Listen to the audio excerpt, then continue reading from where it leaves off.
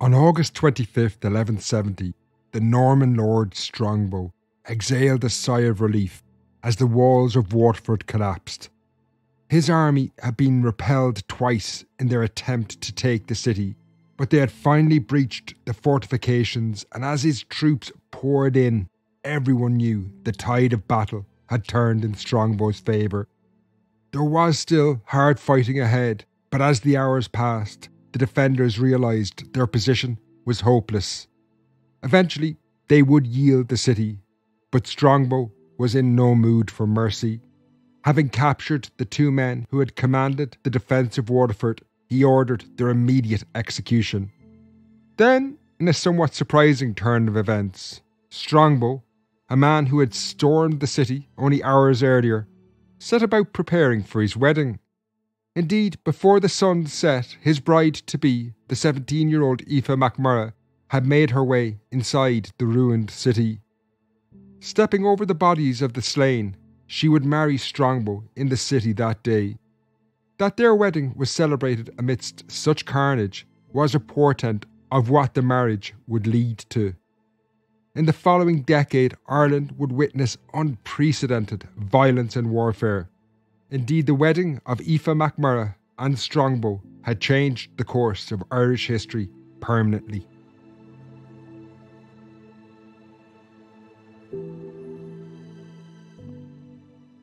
Hello and welcome to the Irish History Podcast. My name is Finn Dwyer. Today's episode is a dramatic story and one I really love. It takes us back to the Norman invasion of Ireland, and in particular, the marriage that underpinned the entire saga. The show is also going to hone in on Aoife MacMurrough herself, who she was and the role she played in the invasion, because she's certainly a far more complex figure than is often thought. Now, before we begin this fascinating story, just to remind you that part 4 of my exclusive series on the Troubles drops on Patreon this week. This looks at the years 1970 and 1971, a pivotal and dramatic time in the early stages of the conflict, as gun battles between Republicans and the British Army began to break out across the north. This will drop on patreon.com/Irish podcast and Acast Plus this Thursday. If you're not a supporter of the show and you like the sound of this series, it's really easy to become a supporter and get access today at patreon.com/Irish podcast. I have a link to that in the show notes below. Finally, if you have any questions, comments, or feedback about this show or recent episodes, just send them in. I'm going to start a new monthly feedback episode where I can answer all your questions or include your feedback. You can reach me at info@irishhistorypodcast.ie. Sound is by Kate Dunley.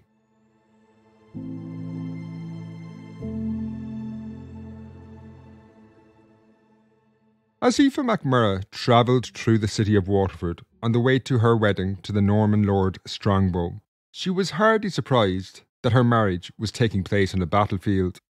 Although she was only 17 years of age, this wedding had been years in the planning, and it was always likely that it would end up taking place on a battlefield of one kind or another. Aoife had been born into royal dynasties on both sides of her family. Her mother, More, was from the O'Tooles, a powerful family in North Leinster, and her uncle on that side of the family was Lorcan O'Toole, the Archbishop of Dublin and one of the most powerful clerics in Ireland at the time. Meanwhile, her father, Diarmuid MacMurrough, was King of Leinster, a kingdom that stretched from Dublin to Wexford at the time. And while these connections afforded Aoife a privileged upbringing, life had always been unstable. In her youth, the MacMurroughs had enjoyed rising power and influence. Her father, Diarmuid, a man of boundless ambition, had proven himself a canny operator in the ruthless power politics of the age. By forging an alliance with the most powerful man of the time, the High King Murchadach MacLachlan, Diarmuid secured a powerful benefactor who supported his rule in the Kingdom of Leinster. However, Aoife MacMurrough's life had been transformed by events in 1166, when her father's luck had finally run out. His ally, the High King MacLachlan, had been killed in battle, and Diarmuid MacMurrough's enemies realised his weakness. Isolated and with few friends or allies, By the end of that fateful year, Diarmid MacMurrough's fall had been staggering. Forced to go into exile, he, along with Aoife and a few dozen supporters, had left Ireland. As their ship slipped out of Wexford harbour, this left Aoife with no idea where life would take her or if she would ever return to Ireland. Crossing the sea to Britain, the MacMurroughs had made their way to the court of King Henry II, the most powerful man in northwestern Europe at the time, hoping he might lend Diarmid military aid to reinstate him to power in Leinster. However, any hopes Aoife may have had that this would lead to a quick return home were very soon dashed. In 1166, Henry had other priorities, and the prospect of getting entangled in Irish politics didn't interest the man. He did, however, grant Diarmid MacMurrough permission to approach his vassals in England and Wales to enlist their support. However, even to these men, MacMurrough struggled to make an enticing offer. He had little to pay potential mercenaries other than vague promises of what he would grant them if he did manage to regain power back in Ireland. Indeed, the only tangible thing Diarmid had in 1166 was Aoife, his daughter, and although she was only 13 years of age at the time, this didn't stop her father offering her hand in marriage to copper fasten any deal that would attract mercenaries to his cause. Now, this wasn't enough for most of the lords he met in England and Wales, who one after another rejected his proposals. That was until they met with Richard de Clare, a Norman lord better known to history by the sobriquet Strongbow. This was not actually a name he used at the time, but probably a later corruption of Strigol, the massive fortification and seat of the de Clare family, situated on cliffs over the River Wye at modern-day Chepstow. However, in 1166, Diarmid MacMurrough found in Strongbow a man who shared similar experiences in life. The Norman lord was also a man of boundless ambition, but he too was politically marginalised by the 1160s. 2 decades earlier, Strongbow had backed King Stephen against Queen Maud in a civil war in England. The war had ended with Maud's son, Henry II, taking power in the 1150s, and he never forgave Strongbow's disloyalty to his mother. In retaliation, he had stripped the magnate of his ancestral title, Earl of Pembroke, and left Strongbow in a political wilderness. So when the MacMurroughs opened the door for a military campaign in Ireland, this immediately piqued his interest. In the winter of 1166 to 1167, he thrashed out a deal with Diarmid MacMurrough that would see Strongbow come to Ireland with an army to reinstate Diarmid as King of Leinster. This agreement would transform Aoife MacMurrough's life. Diarmid also offered the Norman lands in Ireland, and to cement their deal, Aoife's hand in marriage, which would open major possibilities for the Norman lord in Ireland. Now, as I mentioned, Aoife was only 13 years of age in 1166, but the marriage would have seemed abstract to her at this point. It was still years away, and both sides had a lot of work to do before any wedding would take place. For Strongbow to fulfill his end of the deal and land an army in Ireland, he would need to secure the permission of his own king, Henry II, and as we've seen, relations there were fraught to say the least. Meanwhile, the MacMurroughs, father and daughter, would have to return to Ireland, lay the groundwork for Strongbow's arrival, and stay alive and at liberty as well. Given the nature of their departure from Ireland in 1166, they certainly couldn't expect a reception committee when they returned. It was 1167 when the Irish exiles left Britain and returned to Ireland, accompanied by a small number of Norman warriors. Diarmid MacMurrough did re-establish control over his own dynasty, sidelining his brother Murchad, but overall his successes were limited. Indeed, this was probably to Diarmid's benefit. His bitter enemy, Rory O'Connor, had become High King, but Diarmid's limited impact left O'Connor satisfied that he was actually a spent force. Oblivious to the agreement he had made with Strongbow, he didn't force MacMurrough back into exile. 2 more years would pass before larger numbers of Norman warriors arrived in Ireland in 1169, and while their interventions were more substantial, Their actions were still limited to internal squabbles in MacMurrough's kingdom of Leinster. They did take control of the port of Wexford, but the High King, Rory O'Connor, still remained largely unconcerned by these events and considered it an internal issue within Leinster. He did demand that MacMurrough hand over his son Conor, that's Aoife's brother, as a hostage to ensure his father's good behaviour. While Rory O'Connor viewed this as a guarantee that MacMurrough would act in good faith into the future, Diarmid was merely buying time until Strongbow arrived. His son, however, was as good as dead, because when that Norman army landed in Ireland and revealed MacMurrough's hand, Rory O'Connor would be furious.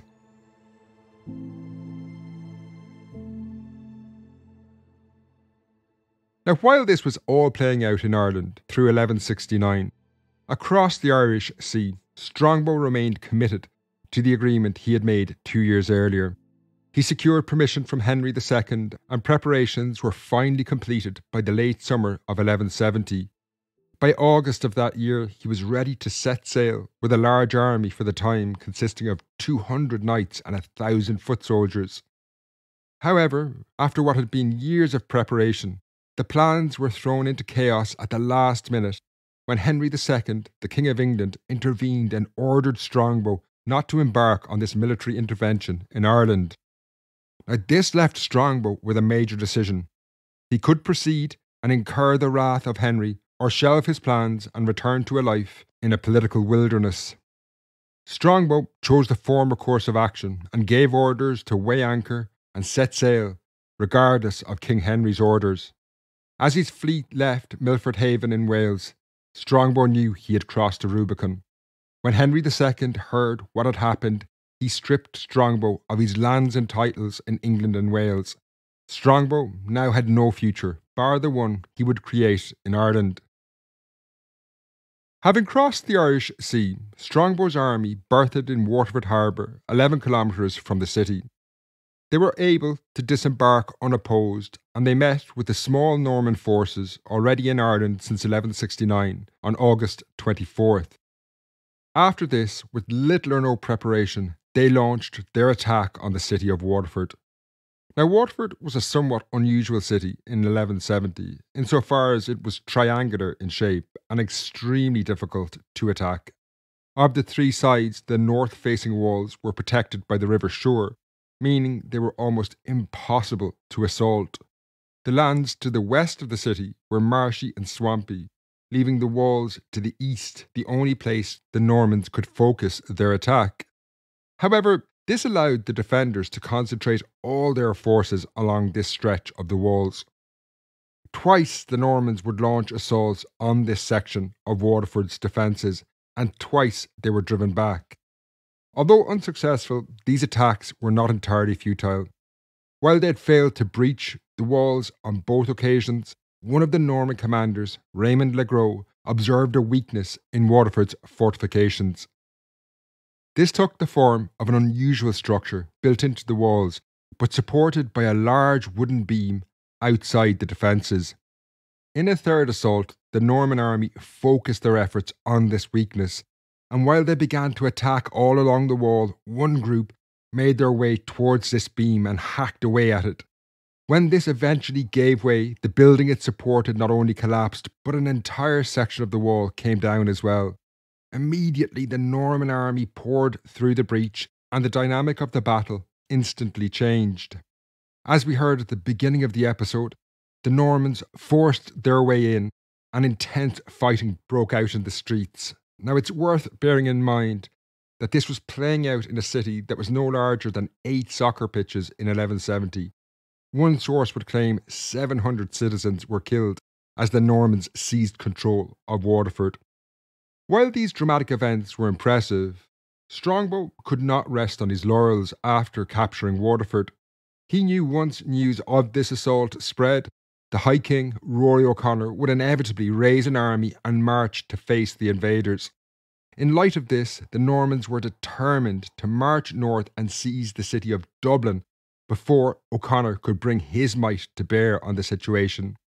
However, before he did this, Strongbow demanded that the MacMurroughs first deliver on their end of the bargain and to this end he was insistent that he would marry Aoife MacMurrough before he marched on Dublin.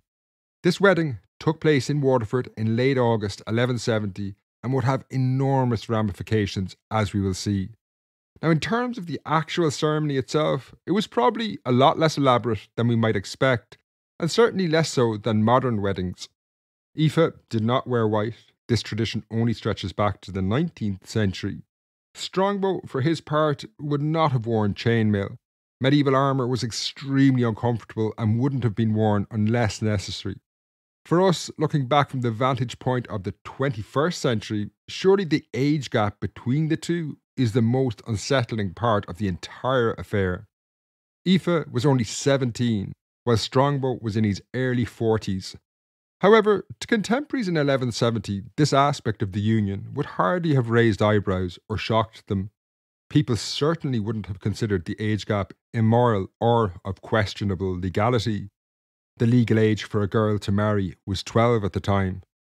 Nevertheless, there is evidence that the women, or rather girls in these situations, viewed their husbands as far too old and belonging to another generation. One medieval song gave voice to this in the lyrics, "Alas, how can I sing? My pleasure is all gone. How can I live with that old man and keep my lover the sweetest of all things?" In 1170, if Aoife MacMurrough harboured such sentiments, they were never anything more than a secondary concern for her family, at least. The idea of what seems to us of her being effectively traded to cement a military alliance would have appeared as entirely normal for the time. Love, it was believed, would or might come in time, but it wasn't a prerequisite for the marriage.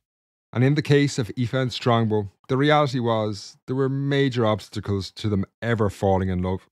The age difference aside, they didn't share a common language to speak to each other and came from very different societies, leaving them with very different expectations of what the marriage would bring. For example, even the lead up to the wedding was different.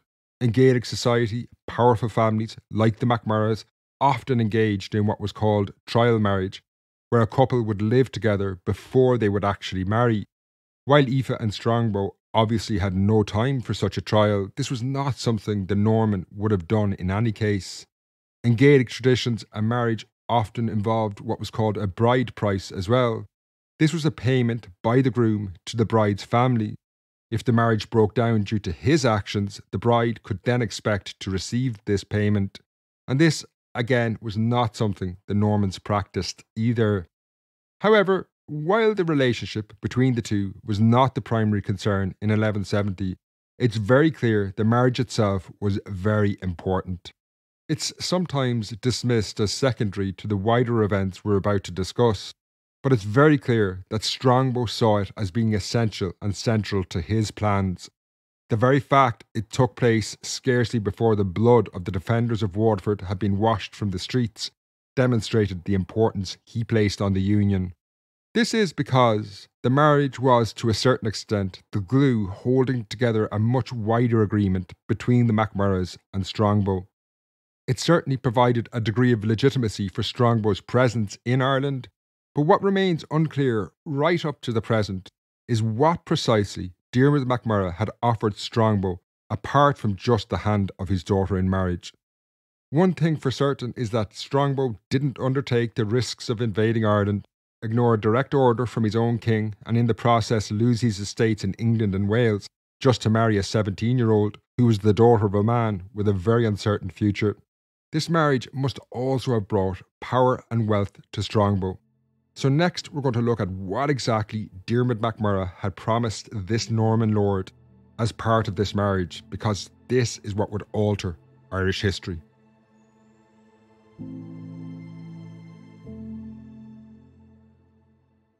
When Strongbow took the decision to leave Wales and defy the orders of his king Henry II, a man with a legendary temper, he clearly must have had incentives for taking this course of action.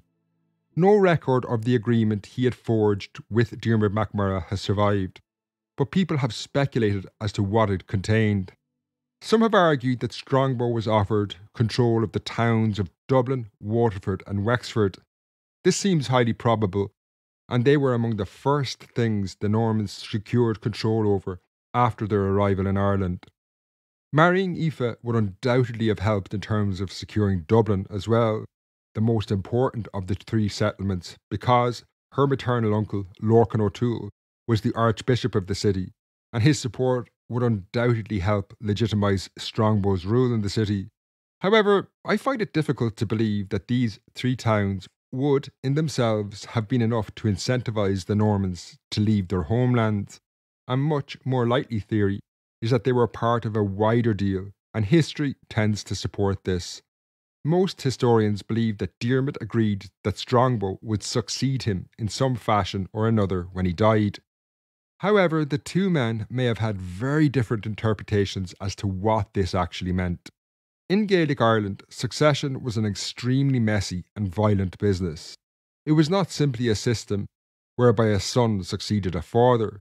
No matter what Diarmid promised to Strongbow, multiple members of the MacMurrough family, basically any male whose grandfather had been king, had a legitimate claim. This included not only Aoife MacMurrough's brothers, but also multiple cousins and uncles as well. While this almost guaranteed Strongbow, regardless of his marriage to Aoife, would face opposition, it also meant that Strongbow's heirs would not necessarily succeed him. Now, if that was the Gaelic Irish perspective on it, Strongbow, raised in a Norman society, understood succession and these matters very differently. He would have thought if he succeeded Diarmid as ruler of Leinster, and perhaps dominated the MacMurrough family through his wife Aoife, his son or daughter would be his rightful heir, and no one else could have contested this. Of course, it's very possible both sides did understand these differences, and Strongbow, for his part, just wanted to get his foot in the door, while the MacMurroughs may well have thought they were playing the long game. If this was the case, they had no idea the dangerous man they were dealing with in Strongbow. He had no interest or respect for Gaelic customs. If he managed to succeed Diarmid MacMurrough, he and his army would ensure it would never be taken away from him. However, in the aftermath of the wedding of Strongbow and Aoife in 1170, it was in everyone's interests to avoid pointing out the problems and contradictions in their plan. Both sides, Strongbow's Normans and the MacMurroughs, had their backs against the wall, and it was very questionable if any of them would live to see how all this played out. Already, some of the most powerful forces in Northern Europe, from Rory O'Connor, the High King of Ireland, to Henry II, the King of England, were determined to stop them. Indeed, while medieval weddings would normally be followed by feasting, there was no time for prolonged celebrations in Waterford in 1170. Hard fighting lay ahead, and the next step was to take the city of Dublin before the High King, Rory O'Connor, could respond. So immediately after the marriage, the army, now comprising of Diarmid MacMurrough's Gaelic Irish followers and Strongbow's army, left Waterford and marched on Dublin. Where Aoife herself went at this point is unclear. We can only assume she did not accompany the army into the field. She may well have returned to her ancestral home of Ferns in North Wexford. She certainly didn't travel to Strongbow's home in Wales, given Henry II had taken this from him. Meanwhile, wider events, however, took an alarming twist for the MacMurroughs. Even though Strongbow had left Waterford rapidly, the High King, Rory O'Connor, had moved faster and reached Dublin before him. To secure Dublin, Rory built a fortified line to the west of the city, where the road passed through a forest. While a major and decisive encounter loomed on the horizon, the fighting in later 1170 was somewhat anticlimactic. Strongbow and Diarmid managed to outmaneuver Rory by marching through the Wicklow Mountains and arriving down behind his defensive position. Rory was left with little option but to withdraw, leaving Dublin to face siege alone. The city fell rapidly, but as autumn 1170 closed in, it was clear the real fighting lay ahead in 1171. However, Rory O'Connor would demonstrate his intent in this situation. Later, in 1170, he executed Diarmid MacMurrough's son Conor, who he had taken as a hostage and pledge of his father's good behaviour. This was merely a foretaste of what lay ahead.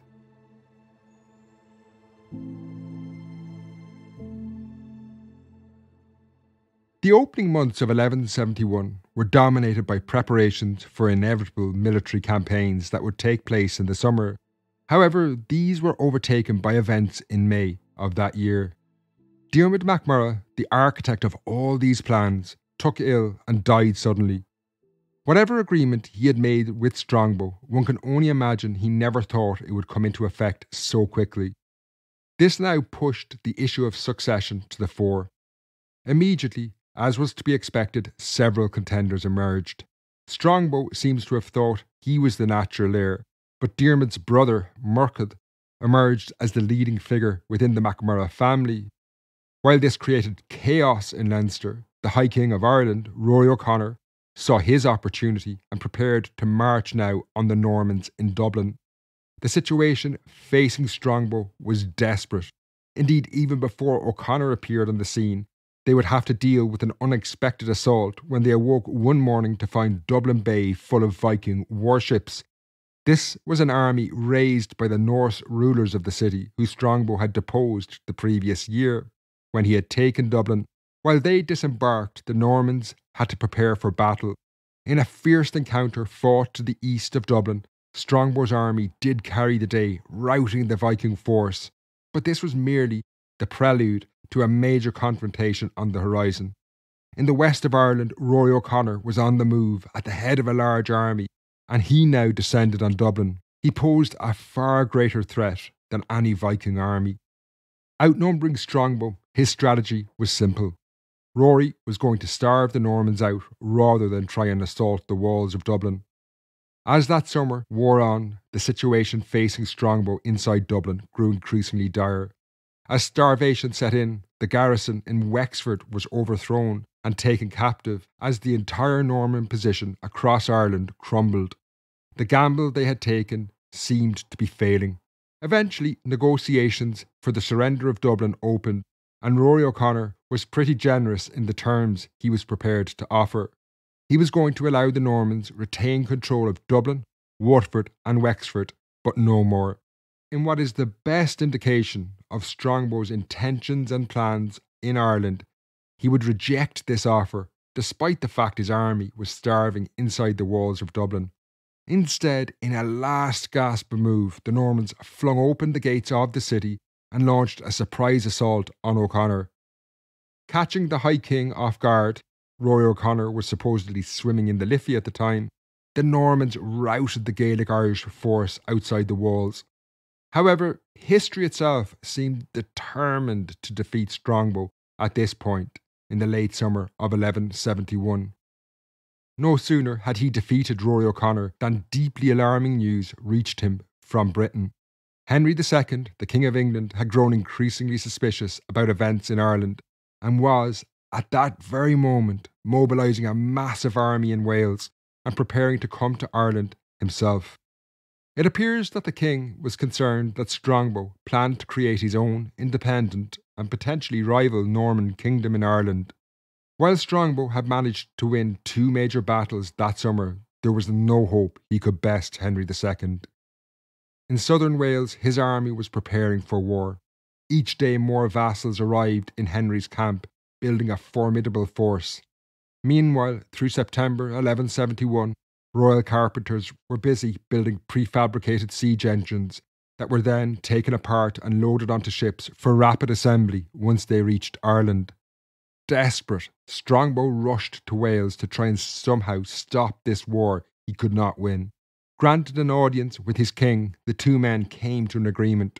Strongbow managed to convince Henry he had no designs on an independent kingdom in Ireland and recognised Henry as his overlord and king. However, although no Gaelic Irish person was present, they were the big losers. In October 1171, Henry II, now accompanied by Strongbow, crossed to Ireland with a vast army numbering some 4,000 men. No one, Norman or Gaelic Irish, attempted to resist such a host, but now the unintentional consequences of Diarmid MacMurrough's alliance with Strongbow emerged. Henry II would claim lordship over all of Ireland and anointed Strongbow as Lord of Leinster. He also parcelled out other kingdoms in Ireland to Norman lords. In the space of just 4 years, from talks beginning with Diarmid MacMurrough's appeals for support to reinstate him as King of Leinster, the situation had evolved into a full-scale invasion. While Henry II would leave in 1172, there was still hard fighting ahead. For Strongbow, he could claim he was Lord of Leinster, but he had to make good on that, and they were two different things. His first priority was dealing with his in-laws, that's Aoife MacMurrough's family. Her uncle, Murchad MacMurrough, was King of Leinster, which made him a rival of Strongbow, who claimed the title Lord of Leinster. Now, Strongbow's natural instincts were probably to hunt Murchad down and execute him, but wiser counsel prevailed. Such a move would only have provoked a general revolt. So instead, the Normans deepened their alliance with the MacMurroughs. Murchad was recognised as king of the MacMurrough family, and he in turn recognised Strongbow as his overlord. Strongbow also pledged that the MacMurrough family lands would not be taken or invaded by Normans. And to cement this agreement, Murchad married a member of the Norman de family. Other Gaelic Irish families were not so lucky, and the Normans began a wholesale conquest of much of Leinster. Now, from this point on, Aoife MacMurrough herself is largely ignored by the historical record. However, from the fragmentary evidence that survives, she seems to have played a far more and increasingly important role than once thought. She must have spent limited amounts of time with her new husband, given he would spend long stretches of their marriage on campaign either in Ireland or overseas. She did, however, have two children, a boy, Gilbert, in 1173, and a girl, Isabel, who was born before 1176. When she moved to Wales is unclear, but she would spend most of her adult life there, living in the enormous fortification of Chepstow Castle, carved into the cliffs above the River Wye. She would, however, remain the most influential member of the MacMurrough family, an outcome that was inconceivable at her birth. The last of her brothers who played an active role in these events, Donal, and her uncle Murchad, were both dead by 1175. Then they were followed to the grave the following year by her husband, Strongbow. Traditionally, young widows like Aoife, who was incredibly still only 23, would be married off by the king to another noble.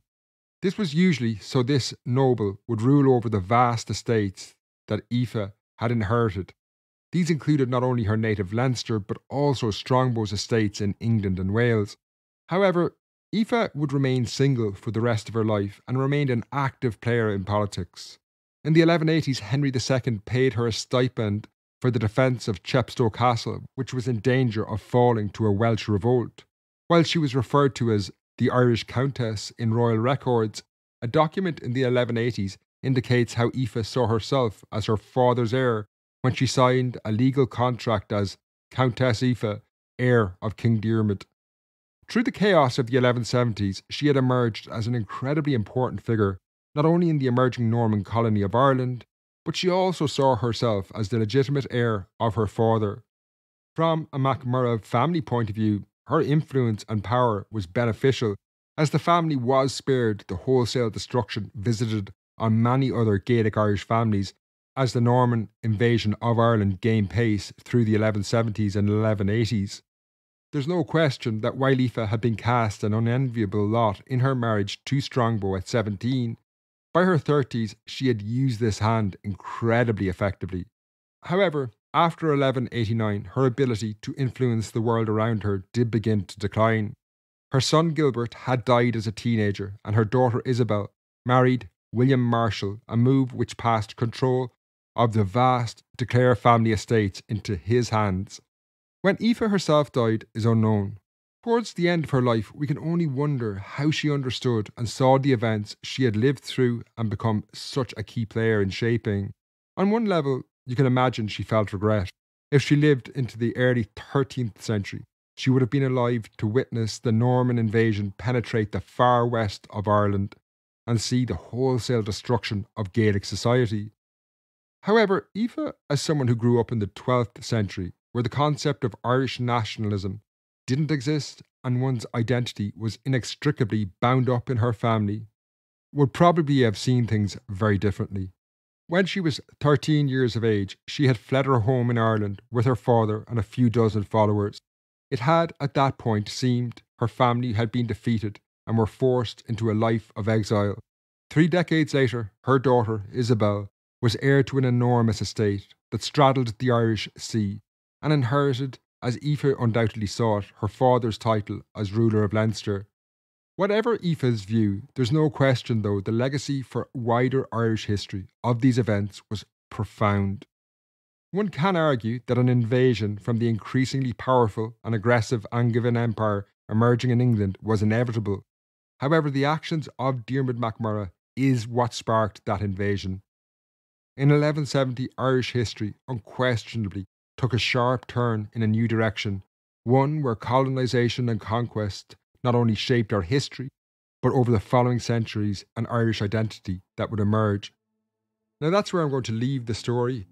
I'll be back next week with a show looking at the history of photography, and then after that I have a really special episode. It's an interview with Dr. Eileen Murphy, and we'll be talking about groundbreaking new evidence on what daily life in the Middle Ages was like, based on analysis of a graveyard. It's a fascinating show that definitely changed my perception of what life was like in medieval Ireland. If you haven't done so already, don't forget to subscribe to the show to get that episode. Until then, Slán.